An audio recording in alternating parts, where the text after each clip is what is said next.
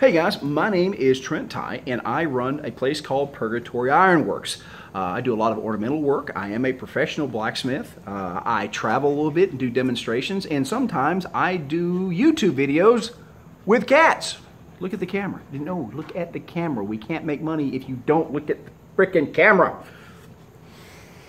Anyway, so I have been doing these videos a long time, and now it's pretty wild. Here in the past couple weeks, we have taken the opportunity to really kick our video making into high gear.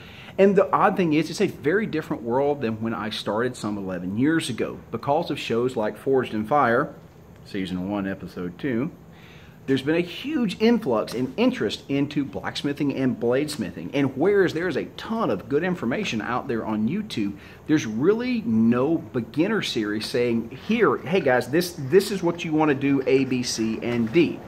So, with everybody that's wanting to get into the craft, I thought it would be a great idea for us to put together a series of videos to take you from being an absolute novice and having no idea what to do outside the fact that you want to hammer on metal, and giving you a good guideline on how to get started, how to upgrade, and what you're looking for to kick that thing off.